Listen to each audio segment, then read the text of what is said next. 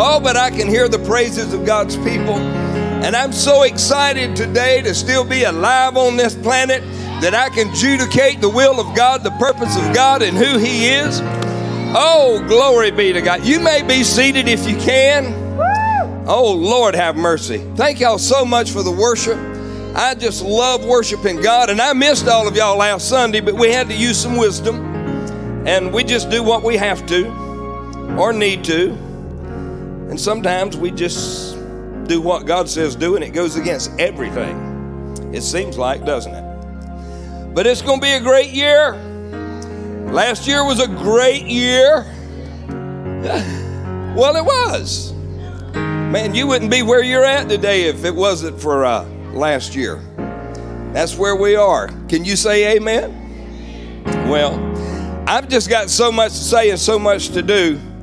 So what I'm just going to simply do is I've got a little note just to help me stay on course. I really do. I've got a lot to say and a little bit of time to say it. I just want to talk a little bit, and then we'll share a little bit and move in communion, because 2020 was a very unusual year. We remember this time last year celebrating, 19 going out and 20 coming in, and what 20 meant, and so excited. And then 20 got started, and then here come all kind of curveballs, and then the C word and all the other. Stuff just started happening. And the body of Christ, I'm here to tell you, she's a great voice in this country. Because while everybody's being shut down and everything, it was the churches that were beginning to speak out. And did you hear what Attorney Powell said yesterday? Oh, Lord have mercy. Announced to the whole nation on public television. I wish to God that every church in America would open up tomorrow morning and fill their churches up with praise and worship. And I want to see them arrest 75 million Americans for worshiping God. She said, come on, church, where are you? I thought, hey, theshield, we're here. Can somebody say amen? Hey, I know things don't look good out there. I know that. But when I read my Bible, I've never seen anything looking great and then God moved. They always stopped and said, hey, look at them big giant waves just frozen so we can walk through here. How long are they going to be standing up there? Hello? Hey, look behind us. There's an army on our rear end. We've got walls of water and there's nowhere to go. What do we do? Trust God. And did you know that they say that where Pharaoh's army was drowned, they say that that is no more than 6 inches of water? Oh, I know the natural mind says, well, see, then it didn't happen. I think it's amazing that God can take 6 inches of water and can make dry ground for His people to go across, and still take 6 inches of water and drown an entire army, their horses, their chariots, their soldiers, and everything they've got. 6 stands for man anyway. So we're in a new day. We're at a very, very, what would I put it? We're at the threshold. Literally threshold. I remember when I picked Kathy up a long time ago and we were going over the threshold. First time ever. That's where I'm at right now. I'm ready to go over a brand new one. Oh, this isn't in my sermon, but it's been on me. Let me put these on so I can see it better. Next time y'all buy me a Bible, get me one with bigger print. But this is so good. It really is. It has nothing to do with what I prepared today. It really doesn't. But while we were worshiping, the Spirit of the Lord moved on me, and I opened this up and went back a page and did what He said, and whoa. I just want to read this to you. Out of the Passion, this is in chapter 4 of 2 Corinthians, and it's very unique because it starts in verse 7 talking about that we are a treasure in clay jars. Hello? We take good care of our clay jars. We like our clay jars. We love our clay jars. But the treasure's not the clay jar. It's in the clay jar. We are like common clay jars that carry this glorious treasure within. so that extraordinary overflow of power can be seen as God's and not ours. And though we experience every kind of pleasure, we're not crushed. At times, we don't know what to do. Quit. How you say it? Quit. Little high-pitched voice. The higher it gets pitched, the more you mean no, don't you? Quit. Who you talking to? We are persuaded by others. We are persecuted by others, but God has not forsaken us. And we may be knocked down, but somebody help me. Can't knock me out. And we continually what? Share in the death of Jesus. And see, when you hear the word death of Jesus, people literally think die, die, die. But the death of Jesus is all about the resurrection of the life of God, because it's in his death does resurrection come forth. Hallelujah. So in him do I live and move and have my being. The death of Jesus in our own bodies. He didn't just die on the cross. He dies in me every day. Did you ever think about that? Do you know why? Because he didn't just do everything for you. He did it as you. We stand in the stead of Christ. Everything about you is the same to God as Jesus. No different. The love that he has for you is no different than Jesus Christ. The word says so. He loves us so much. We're continually sharing the death of Jesus as our own bodies. So the resurrection life will be revealed through our humanity. Whew. We consider living to mean that we are constantly being handed over to death for Jesus, for his sake, so that the life of Jesus will be revealed through our humanity. So then death as at work in us, but it releases life in you. We've got that same spirit of faith. What's this? Same spirit of faith. It's described in the scriptures when it says, first I believe, hello, then I what? If you do not speak, faith is not released. If you do not act, faith is not acted on. Speak and act.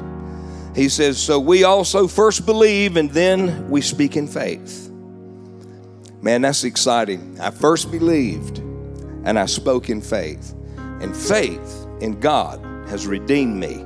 It has blessed me and strengthened me. And now I can wake up and I can look at the world and I can look at the past and I don't have to dwell on it. I look at it as the foundation and the ladder that has been laid for me to climb for today. Now, this is going to sound very simple, but please listen to me. The past, there's nothing you can do about it. Nothing. But watch this. When the past is over, which is like every second, what are you left with? To deal with your future. So I don't live dealing with my past. I live dealing with my future. My past is my experience. The wisdom of God in my past has superbly taken me above my experiences, and now I'm moving into revelation knowledge. Now is what has been revealed in me that moves me. It's not the things that my physical body likes to touch and feel. It is him. It is all of his own being that is in us. He breathes in us. He lives in us. When you get married and become intimate, he loves it, because he wants you to know that in that marriage, in that intimacy, that's the way it is between just you and him, married to Christ. There's an intimacy between God and his bride. And so when we learn that we're not into the gender, I am the bride of Christ. I'm the righteousness of God in Christ Jesus. I'm not some old dirty old man. I'm not a worm anymore. I'm not an unrighteous scumbag.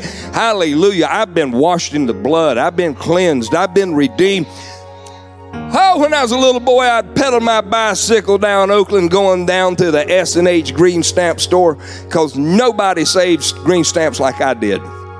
I lived beside a store, and I was always out picking the green stamps up, putting them in a book all the time. And all my friends would be like, what are you doing? I said, man, this is like money. This stuff is like money.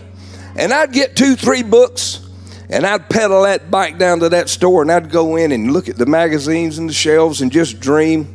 10, 11 years old, I want a knife and a hatchet. You know, I need a sleeping bag and a tent. I need some stuff. And so I'd go in there and I'd dream, and finally, and I'd ask them, is this enough books to get that up there?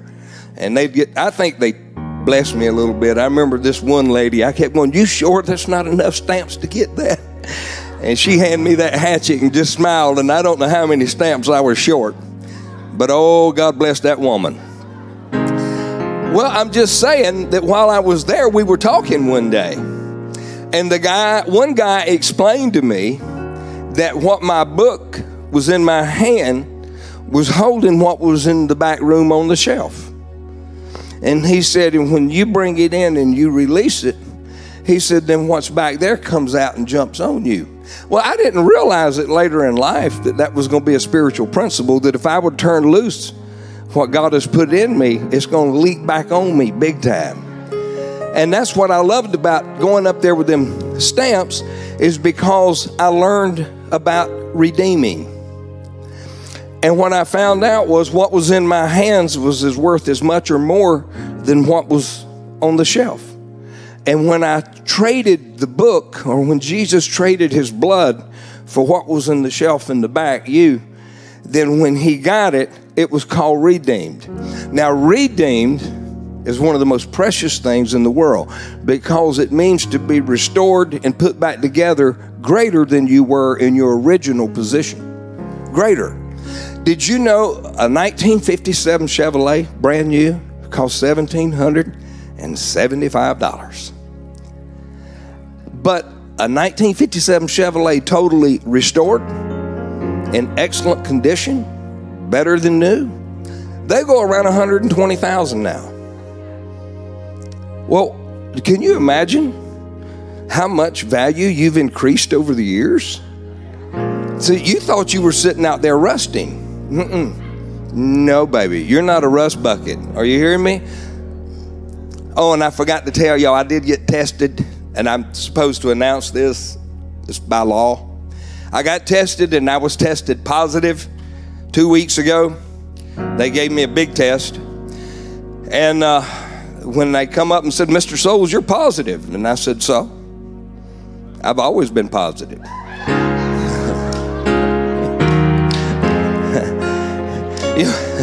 Oh, it wasn't a corona test. It was the baptism of the Holy Ghost test. And I came out positive. So I thought it's time to start testing some people. We need to put up some testing tents, and you guys come by and let's swab your lips and let's find out what your mouth's got to say. Are you guys all right out there? Oh, all right, I see it. They flash into time at me. You better move up. They know I'm so far behind because I didn't give them scriptures and I'm not in any of them. So anyway, let me just slow down here. You know your treasures in them clay jars. Look at somebody and say, hey, clay jar. Yeah, your clay jar is just your buddy, but it's what's in that jar you are to be in love with. Amen? All right, well, let me move on here. Got a lot to say. Now, let me explain this. I'm going to bounce around, so just hang with me. Are you all right? All right, this particular wooden hammer, I've already busted it. I can see cracks in it. I've hit everything around here with this thing so hard. But anyway, this hammer, and it's heavy. It's a good one. That's a good little podium. But this come off of a tree, an 80-foot oak tree that the third hurricane that hit Monroe, Louisiana, over by Dr. Clarice's Fluids home and Dr. Liz Sharp. And a big 80-foot oak tree come through Liz's home. It cut her house in half. It pinned her in. And she's like most of us at nighttime, bedtime, not wearing much. And then boom, her house gets ripped open. She's pinned in, hard to get out. She climbs and climbs and climbs. She gets out with hardly any clothes on at all, and everything's a disaster. And everything she's got's wiped out. It's just terrible. You would think that she would just get mad and cuss, wouldn't you? But you know what she done? She went and got a chainsaw. You don't ever tick off a Holy Ghost woman. They're more dangerous than a Holy Ghost man.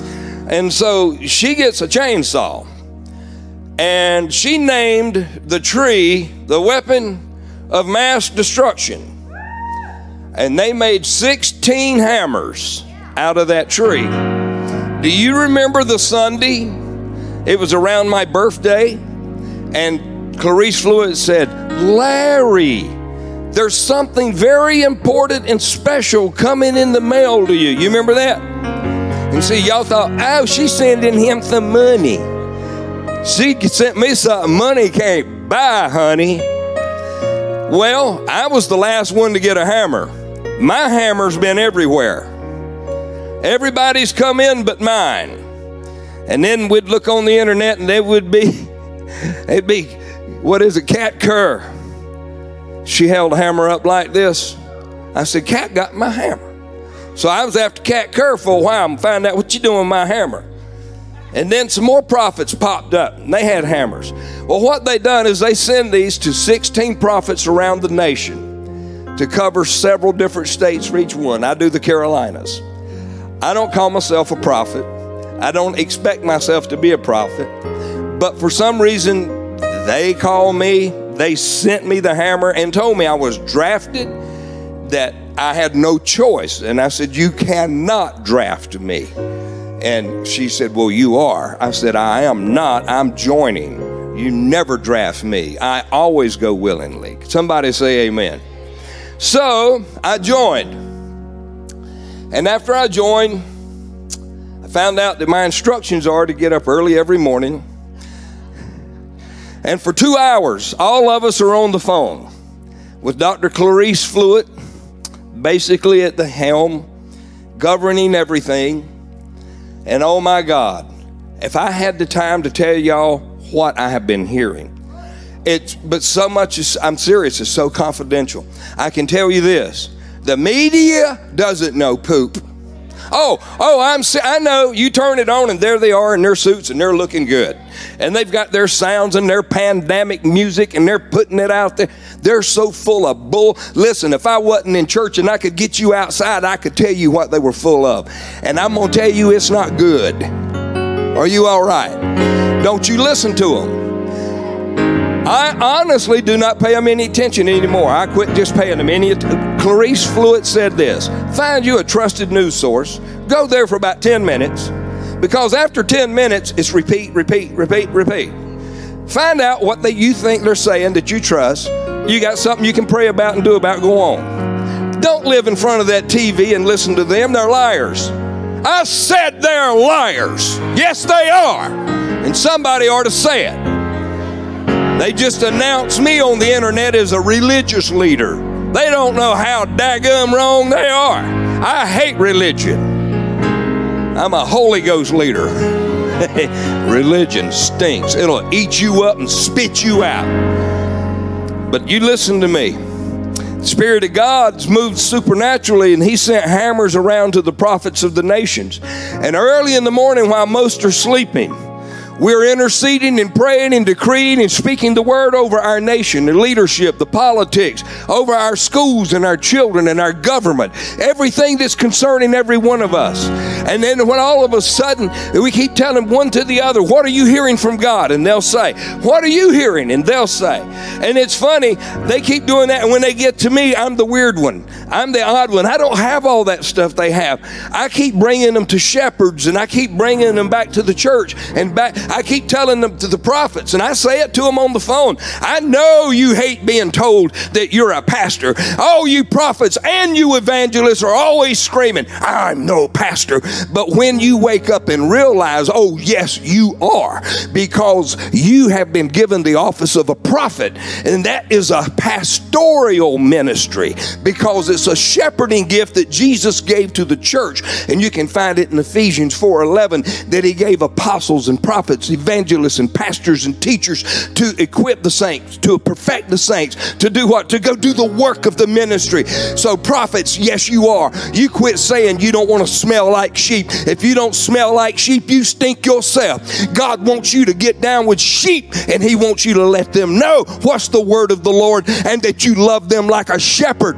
Hey, you evangelists, quit preaching and blowing in and blowing out. Hang around and lay hands on the sick and minister to them, love of them. Why? Because you've got the spirit of a pastor on you. How have I got a spirit of a pastor? I'm an evangelist. How have I got a spirit of a pastor? I'm a prophet. He gave shepherding gifts. That's pastoring gifts. And yes, a pastor pastors, he feeds the flock. But you got to understand, every one of them's a pastor. Teacher, you're a pastor. Evangelist, you're a pastor. Prophet, you're a pastor. And yes, you can call them pastors even if they get mad. Hello? Hello, Pastor Prophet.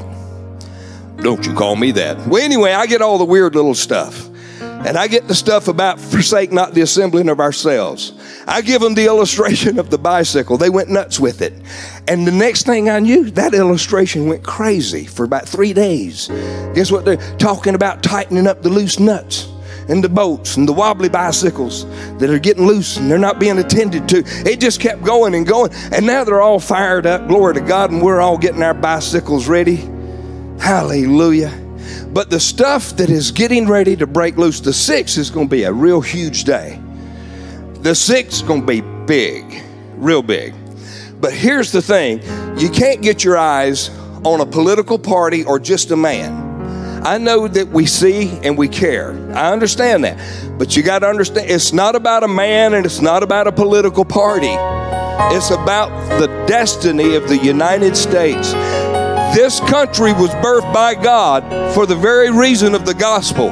A place to be free to preach it and teach it, and a place of freedom to send it all over the world. From right here in America. And it's not over. The prophets know it's not over. God's not finished. Too much for me to say, I can't tell you. Let me ask you this. How many of you know how much China owns America? Do you have any idea? 72% of it. I said, you own 28% of your country. China owns 72% of your country. The biggest communist, I'm talking about antichrist spirit. And you better hear me, socialism is an antichrist spirit. The whole motivation behind socialism and communism is to destroy Christianity. It has no place there. It is not welcome. They're not going to announce it loudly. But if this nation ever goes socialism, that's where you're going to find out who your true prophets and pastors really are. The ones that will stand up into the face of the law and authority and decree the will of God, and those that will just go out of the door, get in their car and go home and say, oh my God. I'm like the Apostle Paul, man. You know, I would just rather go ahead and go on and be with everybody that's left. But guess what? It's more needful that we all be together because we have things to deal with before we leave. We have seed in the earth that's going to be here when you gone. It's time for you to dig the ditches for them. Are you hearing me? We are the pioneers for those that are here. We're cutting some trees down so our little kids won't have to go through it. I don't like the government sending me money and going to build my great-grandbaby. No way, baby. This thing's going to turn around. Somebody say amen. We're turning it around with prayer, turning it around with power. And then every morning after we spend about 2 hours hearing the word of the Lord from each other and what God is saying, we begin to worship. And we begin to just pray. And we take communion every morning. I've been taking communion every morning for weeks. Every day. Every day. And it doesn't get old. It's the blood and the body of newness and freshness, revitalization, healing, and strength. It puts me back where I'm supposed to be. Are you guys okay? So we take the hammer, and when they call out when to hit, then we start beating. I've done beat my office all to pieces. I'm going to have to get another office. Glory to God. Well, they should have never sent me a hammer. Why? Because it's symbolic. Let me tell you something. There's no power in a wooden hammer. There's no power in this little old tiny metal cross. There's no power at all. There's not a bit of power in that oil. None. Nothing. But when you lay your hands on it and you speak words over it and you release an action to it, what did we just read? Them treasures in the jar, what do? They believe and they speak. That's the treasure in the jar, is the revelation to know that what you say is going to come to pass. And when you say it, you know it's coming to pass. When I'm talking, I'm not just talking to the air. I'm believing. The air is being filled with substance. That there's a magnetic force in the power of words. This is scientific fact, by the way. And when you speak, it goes into the universe searching what you said. And it catches it and magnetically brings it into you. It's called the law of attraction. What you say and what you think is so connected to the universe, it is waiting on you. You want some scripture? The earth is moaning and groaning for a manifestation of who? Sons of God. That's men and women, sons of God. The earth. You hearing all this climate change? The earth is burping, belching, opening up, closing back up. Hotter than it's ever been, colder than it's ever been, more snow than there's ever been. Didn't snow at all and it's always snowed there. So what the world? The world's got, no. It's not the earth or the people, and it's not your SUV. It's not. I know you think it's the tobacco plant, but it's not. It's the earth itself is like a womb, and it is pregnated with the sons of God, and their purpose is to manifest God himself in the earth with his voice, his word, his body. See, once you've been in the body of Christ, you're not a regular body anymore. Now I'm in the body of the anointing. And so I walk with a new purpose and a new authority, because God's word is like a hammer that crushes the rocks. That means everything the world knows, knowledge, it crushes those rocks in pieces. Words. When you realize that your mouth is like this hammer, and when you speak, that thing comes down. Oh, this is a good hammer. It looks like an Arm & Hammer on a soda box, doesn't it? Lord have mercy. But let me tell you, your words. As a matter of fact, I jotted it down. This is what Clarice has been hitting us with all week.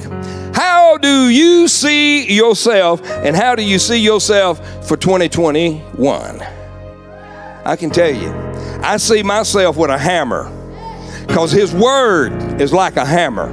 I see myself full of his word, and I am like the pen of a ready writer. I'm ready to talk. I'm ready to speak. I'm ready to walk. I'm ready to lay hands. I'm ready. Hey, T.D. Jake said, are you ready? You ready? You ready? You ready? You ready? Okay, T.D., I'm ready, ready, ready, ready. And I'm gone. Y'all coming with me? Let's go and do this. Then when we get through beating everything to pieces, we talk about how we see ourselves in Christ Jesus. And Clarice said, always see yourself with a hammer and a bow and an arrow all the time.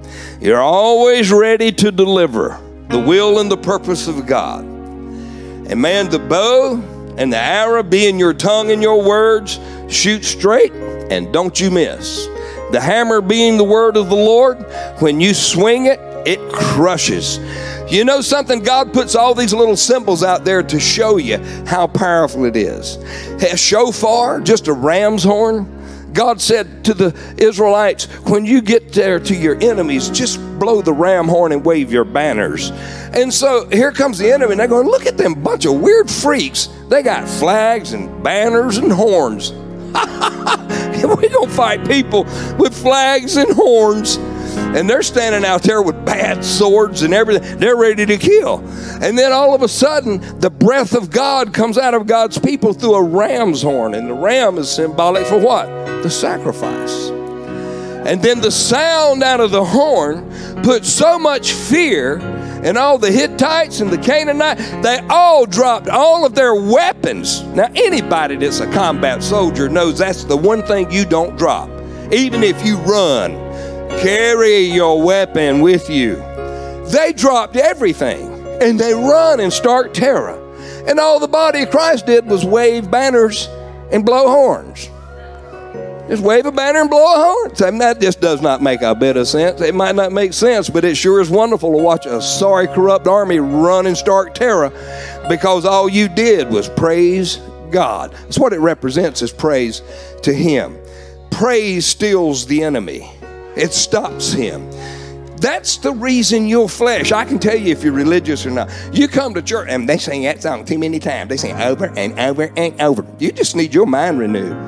I'm serious. When I hear you talk like that old squeaky wheel going in your brain, you need some oil on it. They sing it over and they sing it over and they sing it over. When you get filled with the Holy Ghost and you start singing to God over and over, you'd be like a needle stuck on a record, man. You're just loving it. Oh, I know. I remember the 60s with Percy Sledge, When a Man Loves a Woman. I remember being on Carolina Avenue in the summertime and everybody's doors are open and you could see the teenagers laying on the couch and you could hear that song coming out the door. And the next night you'd walk by their house, same song, and they still on the cotton picking couch. And you could just see it everywhere you walk, and you could hear Percy, When a Man Loves a Woman. He'd turn his back on his best friend if he put her down. And you know, after about the end of summer, you went, how long are they going to listen to that song? Well, that man and that woman's loving that song. Are y'all hearing where I'm coming from? I believe God is just like that when you start worshiping Him. When God loves His woman, woo, He'd turn His back on the universe for this good thing He found. And what was that other? If you don't think another woman to have your man, just throw him out there on the street. And then some other woman gonna have him before you can count. 1, 2, 3. Oh well. All right, let's get back to the word. I was in the word, you just didn't know it. Bless your heart. All right, I want to start moving into communion because communion is so awesome.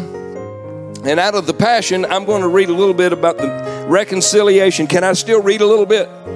I'm not trying to make it a long sermon. It's not even a sermon. Today is like an announcement that it's a new year and we're more than ready for it. And we have taken charge over the past. We are ready for what is set before us and we have no fear. And I'm telling you, we're going to win souls this year. We're going to build buildings this year. We're going to touch other people. We're going to help the police department. We're going to help the fire department. I'm serious. We're going to pave our parking lot. We're going to see God move around the city of Rock Hill in some awesome areas. And we're going to watch Corona dry up and die because we are the body of Christ and we have the right and dominion and authority to speak the word of the Lord over everything that's happening in the earth. And I decree in the name of Jesus, Corona, you are a virus. You are a name under the name of Jesus. I rebuke you. I curse you. I command you, dry up and die in the name of Jesus. And I wished our politicians would understand how important it is to let God rule, because the Bible says that when the Lord reigns and rules, the people rejoice. And we like being happy. That's all I've got to say to the government is I love you, I care about you, and I pray for you, but you're supposed to work for us. I don't work for you. I'm not supposed to be a socialist giving you my money. You're supposed to be doing what I say you should do, and I'm keeping my money. Hallelujah. Well, since we are of those who stand in a holy awe of God, oh, hallelujah. This is verse 11 in chapter 5 of 2 Corinthians. We're going to go to communion here. We're going to make it our passion to persuade others to turn to Him. And we know our lives are transparent before God who knows us fully. And I hope that all we also well known to your consciousness. And again, I love this. Again, we are not taking an opportunity to brag, but we're giving you some information that will enable you to be proud of us and to answer those who esteem outward appearances overlooking that which is of the heart. And if we are out of our minds, and hopefully you are, and if you are out of your minds, in a blissful, divine ecstasy. You see what happens when you're out of your mind? It's awesome. It is. He says it's for God. If you're out of your mind, it's for God. But if you're in your mind, but if we're in our right minds, it's for your benefit. For if it is Christ's love that fuels our passion and motivates us, because we're absolutely convinced that he has given his life for all of us, then this means all died. Not some, all died with him. We all died with him. So he didn't just die for me, he died as me. So those who live should no longer live self-absorbed lives, but lives that are poured out for him, the one who died for us and now lives again. So then, from now on, we have a new perspective that refuses to evaluate people merely by their outward appearance. For that's how we once viewed the Anointed One. But no longer do we see him, Jesus, with limited human insight. Now, if anyone, as King James would put it, if any man be in Christ, he is a new creature, and old things have passed away, and behold, all things have become new. He's now Superman. The Passion, now if anyone is enfolded into the anointing, Christ, the Messiah, he has become an entirely new person. Why would I want to go to the past? I've got this new guy I got to deal with. I'm new every morning. I'm fresh and new every morning, because God's faithfulness is so fresh and so new that when we meet each other every morning, it's a fresh new day. Yesterday's forgiven. Yesterday's behind me. And the only thing I can do about yesterday with wisdom is everything that I shouldn't have done yesterday, I won't do today. Seriously. That's what the past should mean to you. Hey, my wife was a big part of my past. It could have been either way. It could have been her. It could have been me. I have to look at this, and this sounds tacky, but what God showed me was this. And it sounds tacky. This is not taking any love from her at all. But the past is the past. It just is. A grave is a grave. But after your past, you have to face your future. And it doesn't matter what or who you buried yesterday. When you wake up this morning, it's a new day. Now you can lean on yesterday, you can recry, you can just regurgitate, and you can just chew on that same old stuff and swallow it again. Or you can say, no way. I am a new man in Christ Jesus, the head and not the tail. Yes, there's things in the past I loved and it was awesome and I'm grateful for it. But glory be to God, I got a feeling the past does not reveal what the future is holding. And regardless of how many families and friends, if I'm still here, it must be a miracle. If you are still here, that must be a miracle. Look at you. What have you been through in your life? How many times have you almost come to death? What's happened to you that people have no idea how much it is a miracle of God you're here today? That you're just sitting here. The plan and the purpose of God is going to flow through you and in you and out of you. And God's going to get glory. And the devil wants to get on the media and harp through your TVs and have you in fear, scared while you're eating supper, talking about what you heard at the news at the table. The table's a place of communion and laughter and fun and family love. That's not where you sit and gripe and complain. Are you all right? So if anybody is enfolded in Christ, he's become an entirely new person. And all that's related to the old order, it has vanished. And behold, everything's fresh and it's new. And God has made all things new. That's why when I run into people and they go, oh yes, I've heard of you. Look, you used to sell dope on Duke Power when you was working out there. I know you. You used to get drunk. You used to get stoned. I know you. I saw you on your motorcycle leaving clubs so wobbly. I know you. No, you don't know me. That was an old man. Now you talking about dumb, that was an old man. Because I've done it all. I'm just glad I got saved at 24. I don't think I'd have lived to 25. Y'all funny. But it's the truth. And have you ever noticed when people get saved, some of them will say, you wouldn't believe what I gave up for the Lord. What did you give up for him? Hell? Well, bless your heart. We're just real proud of you. Yeah, let go of the devil and got God. Aren't you something? Oh, well. And then he reconciled us to himself and he gave us a ministry. This is, every person in this church has this ministry. This is your ministry. I mean, if some of you had, oh, God would show me. Okay. Lord said, give it to you right now. And given us the ministry of reconciliation. Reconciling others to God. In other words, it was through the anointed one that God was shepherding the world, not even keeping records of their sins. He wasn't even keeping a record while you were doing it. You were.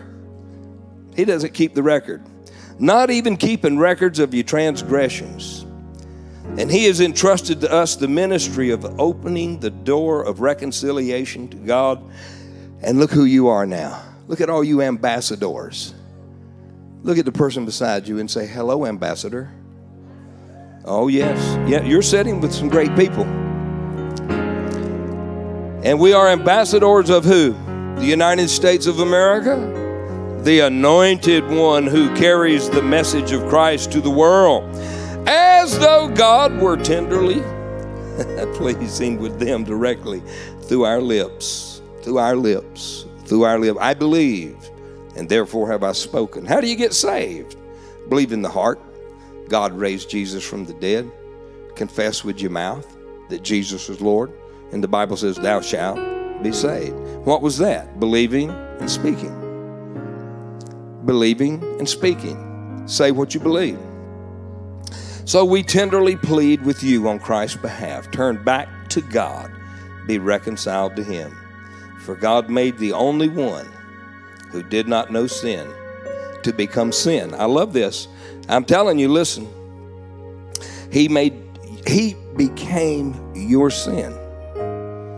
He's not a sinner. He became your sin. And so for God made him the only one who did not know sin to become sin for us, so that we who did not know righteousness, look what he says, might become the righteousness of God through my union with him.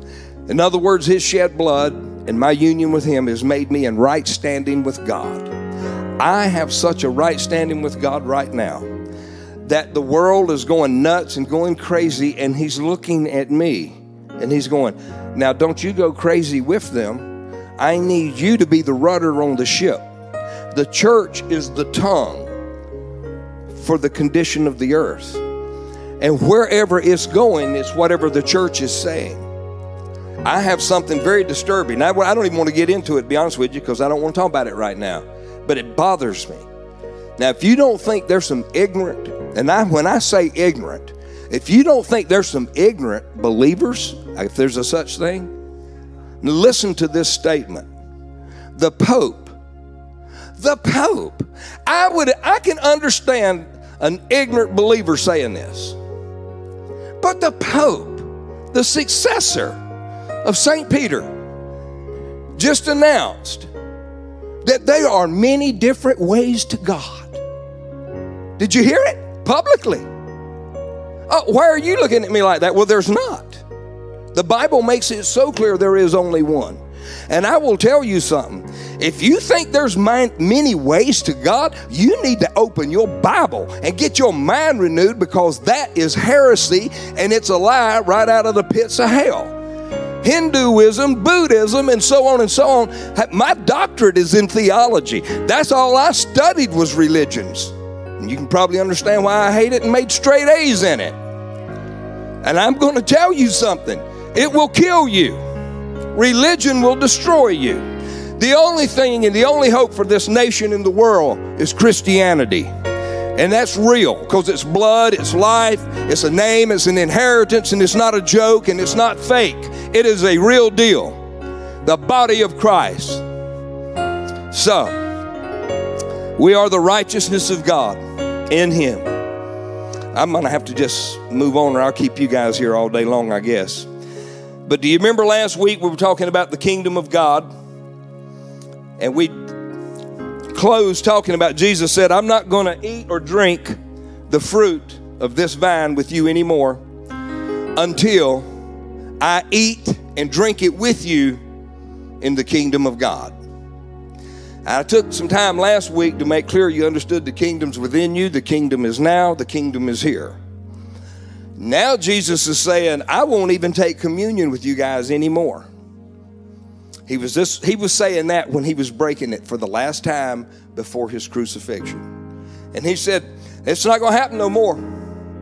The next time this ever happens, we'll be in the kingdom. And then a few days go by, and a couple of disciples are chilling down the road in Luke 24. And Jesus is walking with them. And he asked them, what's going on? And they ask him, how could you not know what's going on? Man, they just crucified the Lord of glory. Are you a stranger? Are you a stranger in Israel? How could you not know what's going on? And they looking at each other. That dude's weird. And so they just walk. Jesus hangs with them all day. And then they all get together. And I know the Bible doesn't say that, but you know, who is this guy? I mean, who is he? He's walking with us, and he's been talking about the prophets. And he's been expounding from Moses all the way up to Christ. Who is this guy? And then he had talked so much that late in the evening when it was time to divide and go, they insisted he stay and eat with them. Still don't know who he is. He has died. He has been buried. He has risen from the dead, and no one's touched him. And he's went straight to heaven. He's already cleansed all the heavenly utensils in heaven where Satan sinned. His blood is sprinkled in heaven and in the earth and under the earth. And now he's picked his body up and he is walking in the earth. And his resurrection is so powerful. The Bible says that when Jesus was born that he was not to be admired. He wasn't handsome. That he looked normal, kind of just plainly. That's what it says. And that's the way he looked. There was nothing about him that made you go, now that is a good-looking man. Nothing. He was just plain. And all of a sudden, they don't even know who he is. His visage had changed to the point they have no idea who he is by looks. Because that resurrection is so powerful, it even improved the Son of God. What do you think it'll do for you? Are you hearing me? And so when they sat down, Jesus took the bread and he blessed it. They noticed. And then he broke it. And nobody breaks it like he does. And they're like, wow. And then he gave it. And he had taught them, you're the bread. And you are to be blessed. And you're to be broken. And you're to be given to the world. And that's what I'm going to do. Jesus says, I'm the bread of life. And I'm going to be broken so that you who are broken can be put back together. And I'm going to give you this blood and I'm going to give you this bread. And when you eat and drink it, you're going to become one with me. Your sins will be forgiven. Your body's going to be healed. Your mind's going to be made strong. You're going to be redeemed from the fears of the past. You're not going to be afraid of the people that abused you in the past anymore. Your mind is going to be so purged by the power of the blood that the consciousness of your mind, God just supersedes all your thoughts. I'm all for deliverance ministries.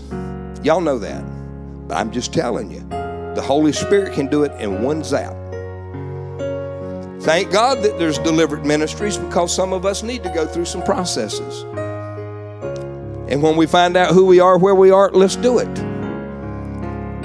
But all of you should always reach out and know that there's a finished work in Jesus Christ. And when you receive his blood and his body, it's finished in you. You got to walk it out, but it's still finished. It's just like God knows the end, as he did from the beginning. We're still walking it out because he knows it doesn't change anything. He knows what you're going to decide, but he didn't change anything. The only thing he did was made a provision for you that every time you messed up, there's a way for you to get out of it. Every one of you. Even right now, if you've done something screwy, he's made a provision for you to get out of it. He just does. He never lets you get in a situation that there's no way out. It can look like it, but in him, there's always a way out.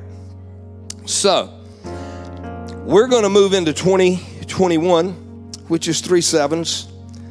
And I know this could sound negative, but I think it's really positive. It actually, this year's number means that sin and sin and rebellion will be revealed. And I can tell you from 1985, when I got my first word that God was going to shake ministries in America, and every one of them that wasn't a God, he was going to close them down. It wasn't weeks later. It started with PTL and other stuff. But what was the rest of the word in 85? When I'm through with ministries, I will begin in government. And what have we been watching in government for about the past 10 years, especially the past 4? So much corruption is being exposed. So much blame is being thrown out. But this is the year that it's going to be exposed, not just there. I'm talking about ministries, churches. God's cleaning up America. Oh, yes. Oh, I know. We got the preachers out. Well, it's time for the judgment of God. God is merciful, and he is slow to judge. It's you who make him so fast to do it. Oh, yes, it's you, because you're going, he's going to judge now. And he's going, no, I'm not. Just chill. So how do you know he's not going to judge? Because he said if we repented, that he would heal our land, and that he would hear from heaven. And he said that he would send us a healing. And so I just believe that he is who he says he is, and he'll do what he said he'll do. I know what you're thinking, but what about all of those out there that did not? Well, what about Sodom and Gomorrah? All they needed was just 5 righteous people. What about all of them still committing sin? It's amazing that just a few righteous delivers everybody. Few. God took 8 people and started the whole world completely over again with a new beginning. The number 8 means new beginning. And he started it says, with 8 righteous people. And that righteousness of those people is still in the earth, even though unrighteous is out there. But what's happening is we're going to see some stuff manifest, the wheat and tare. We are waiting for the wheat and tare to grow together. And then when they both mature, that's when you come in and you take the wheat. Are you hearing me? But not out. It's the tares, it says, that are taken and thrown into the fire, and the wheat is taken for the harvest. We're the wheat, the world is the tares. There's 2 on a housetop. One's taken and one's left. The unrighteous are always taken in the Bible. Always. Oh, I know you've been taught the housetop left went to heaven. It went to hell. There's 2 in a field. And one was taken. And one was left. The unrighteous was taken. Righteous are always left. Always. Unrighteousness is always taken out. Just go read your Bible. You can't show me different in the Bible. No, you can't. All unrighteousness always blotted out. Righteousness always preserved. The coming of the Lord is preserving the righteous. The unrighteous are being taken out. For you rapture people, you just got it backwards. That's all. Yeah, they're going to be a real rapture. They're going to get snatched out of here like you won't believe. And guess who's going to have the earth? God and all of his people. Just read your Bible. Oh no, brother, I was reading it and it said, and then shall the end come. Well, just study your Bible. End comes mean the end of an era, not time. The end of the world is not fried up like a marshmallow drifting in space with ashes.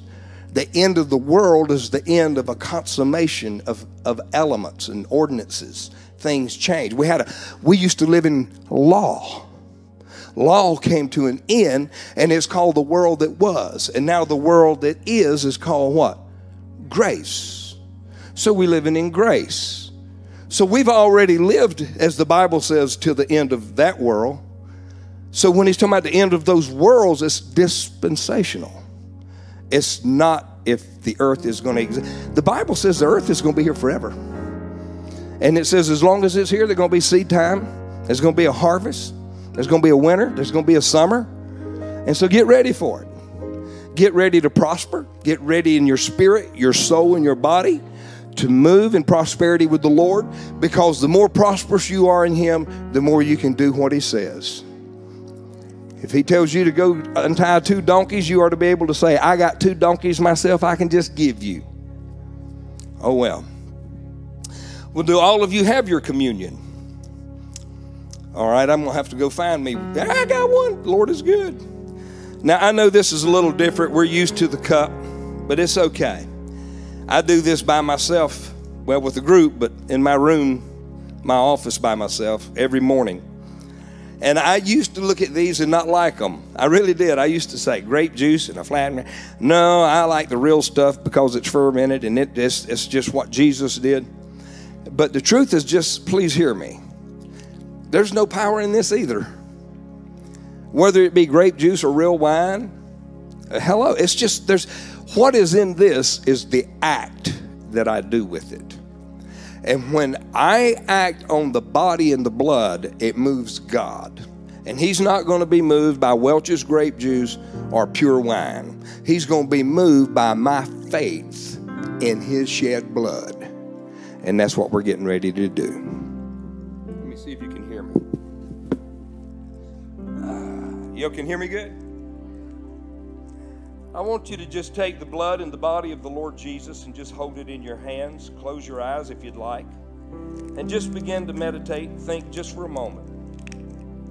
Heavenly Father, we just want to thank you so much for this day of life. And Father, we thank you that for whatever the reasons may be, it's been your desire that we still be here.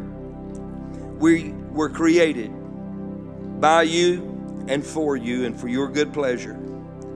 And sir, we desire to honor you and to bring you good pleasure today. And we announce that we are so pleasured to partake of the body and the blood of the Lord Jesus that was given for us and delivers us and heals us and restores us.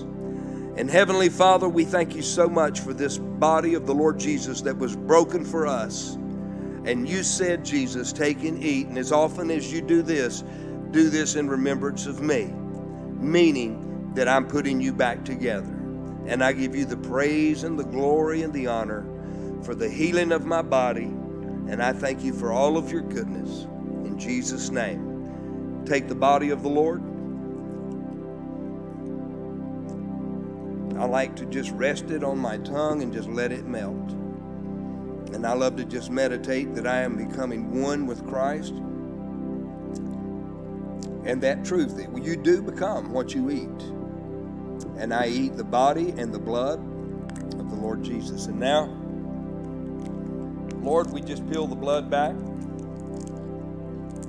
And we thank you for the innocent blood. I thank you for the innocent blood of Jesus Christ that was shed for me. I receive it personally.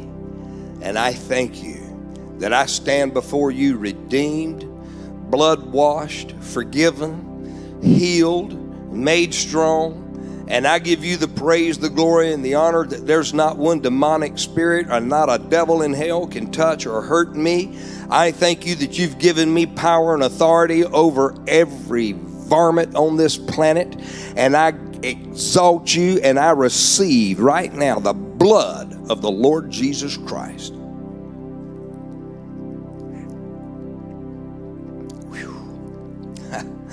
Ooh, thank you, Father.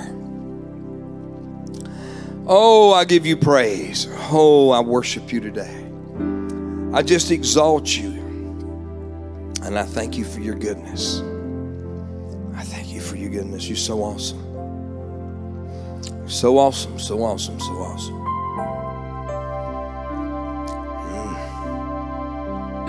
Forgiven, healed, made strong and whole. Heavenly Father, we thank you for the faith of God that you've given us. Nothing pleases you but faith. Faith in you. You so awesome and so mighty. And we thank you that when we leave this building today and go into our homes, that we're going to carry a fresh anointing of healing and deliverance into our homes. Father, there's many of us here that some of us are the only ones that even attend church or come and worship you, and our homes are full of relatives that just go about their way. We thank you for a spirit of wisdom and revelation of living this in front of them seeing the joy and the excitement of what Jesus Christ is doing in and through us. Heavenly Father, we praise you today that we're not a people of just religious output to come to be seen, but we are hungry and we desire to eat your scroll and to digest it down into our spirit. And Father, we're hungry to be those that see the signs and the wonders and the miracles of our God, touching the people that we love and people that are hurting, people we don't know. Oh, Father, we thank you for all of your goodness today. And I thank you for taking this little church and rocking city of Rock Hill with it. I thank you, Father God, for shaking the county with it. And I think that this little church is going to make a big, big, big difference in this local community. I thank you we are going to shake up every demonic spirit that has itself against the knowledge of God, and it is under our feet right now. Hallelujah. Now this is going to sound funny, I'm sure, but I literally waited to the very end just to receive an offering. Not going to say anything about money. Y'all know me, I don't do that. I don't believe in tears and all the stuff. I believe in faith. You should give in faith. If I got to play with you with words to get money, then your heart's not right. When your heart's right with God, you probably already knew what you was going to do before you got here. The Spirit of God speaks to you. Kathy and I used to go and just sit down at church, and before we'd get to church, we'd even sometimes prepare a different offering. We didn't know they were going to do that, and they would take up another offering. We had it ready. We was already ready. We was going to give it anyway. But that's just the way the Spirit of the Lord does. We give by faith and not by sight. So the reason I wanted to wait to the end is I want you to realize you've been washed in the blood. You've been cleansed. You've been forgiven. All of you now are like the book of Revelation in the first chapter. You have been made priests and kings before him. There's not a one of you in here that's not a priest and king before God right now. Who do you think he's King of Kings over? Just the leaders of the nations only? No, he's the King of the kings, including them. And he is the Lord of we lord in the earth. That's what we do. That's who we are. Now, if you want to go to a typical denominational church, you're just a worm and there's nothing to you and you're not worth having and you're going to have to sin every day and you're no good, well, just go there, just sit there, and hopefully I'll see you in heaven. God bless you. But if you want to hook up with the army of God and you want to say, Lord, use me, I want to be a soldier in the kingdom. I'm ready to be out in the marketplace and to share Christ. I'm ready to be where something's happening and say, hold it, let's pray about this. Yes, that's what the world's looking for. They're looking for something to happen. I was just in the mall just the other day, and a guy just simply said, my shoulder hurts. I was just trying to put on a pair of britches. My shoulder hurts. You know, he was the salesman. I said, can I pray for your shoulder? So sweet, big old fella. He said, sure you can. And I prayed for him, and he got through praying. He thanked me. He said, done his shoulder like that and smile. You know, that didn't sound like or look like anything. But trust me, things like that not only make an impression on the person you prayed for, there's always somebody watching and listening. And you'd be surprised how many of them want to be like you. Hey, Frank, you and I are sitting in Bojangle, and his wife was going through a hard time. And we talked for a minute. And I said, I just wanted to meet you over here because I want to pray with you. So we prayed. We got through praying. And he gets a big old bald-headed, I ain't got too much against bald-headed people. Yeah, big old bald-headed fella. He's so tattooed there was no more room for another one. And here he comes. He comes walking over there. Boom, boom. And he walks right up to the table. He just looks mean. And he stopped and he looked at Frank and I. And he looked around. He said, that was bold. I said, what? That was bold. People don't do that. I watched you, and I'm going to just tell you, that was bold. And he just walked out. And I looked at Frank. Frank looked at me. I said, he looked bold. You know, that was bold. But anyway, I got tickled that a big old burly tattooed guy come bouncing over there. Now, that's bold. And all we done was prayed for Andrea, for her healing to be made whole and strong and healthy. See, if people just even see, I just went and had breakfast last week. This happens all the time. Prayed. And when I got through, I'm chowing down, and here comes a man and a woman by me and stop. We want you to know we noticed you prayed. Thank you, ma'am. I'm glad you saw that. And they're like, it was so wonderful. And I thought, well, it made them happy.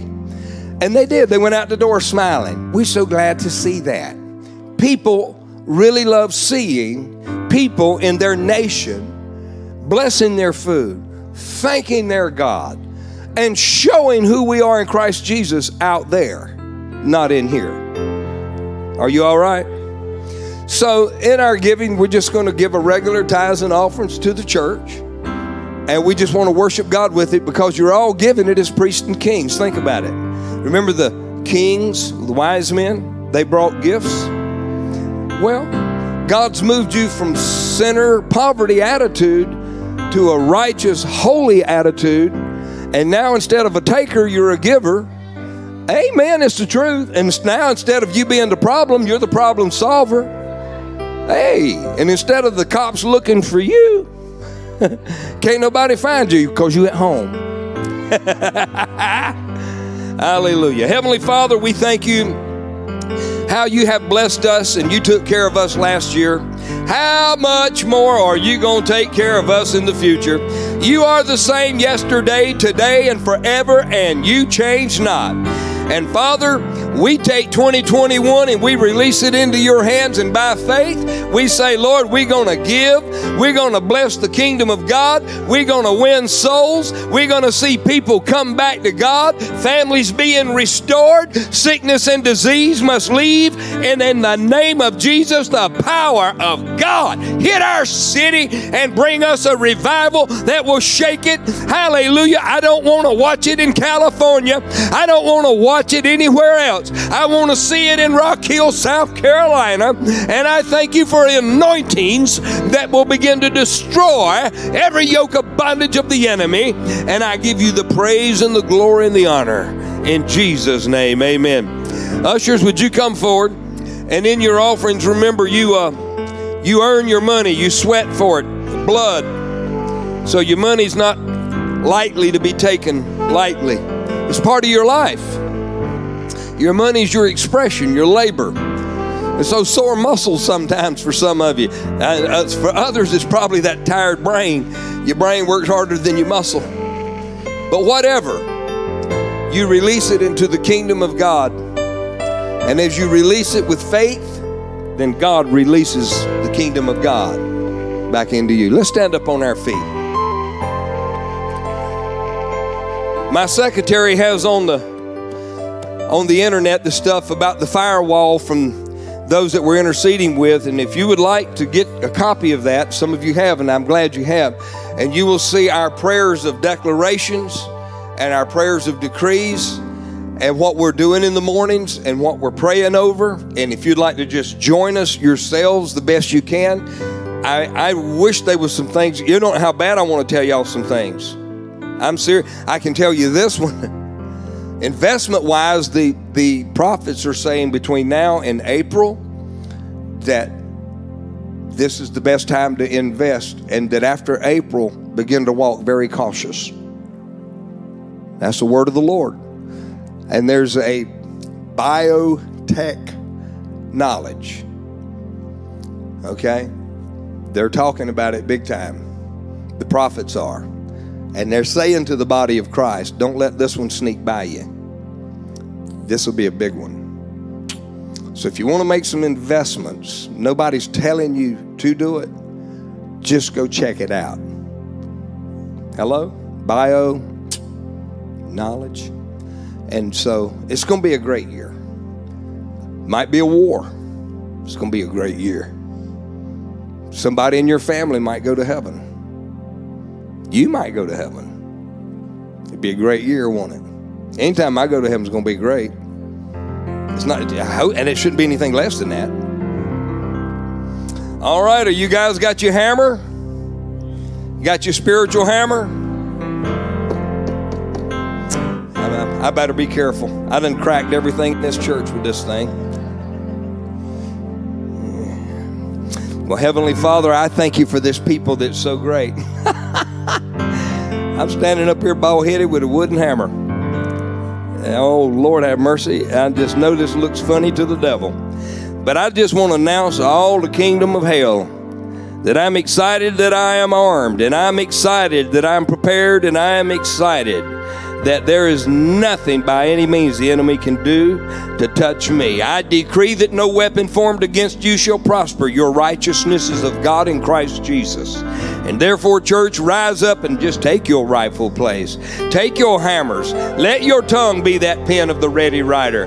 Come on, church. Rise up. Take your place as you begin to speak my word, saith the Lord. Will I not confirm it? Have I not confirmed it? Am I not the same yesterday, today, and forever, says the Lord? Hey, speak my word and watch me move. In Jesus' name. Boy, that's so simple, but so powerful. I love you. God bless you. Go do the word, and I'll see you next Sunday with a powerful revy. Do the word. Hey, come on now. Somebody ought to praise him.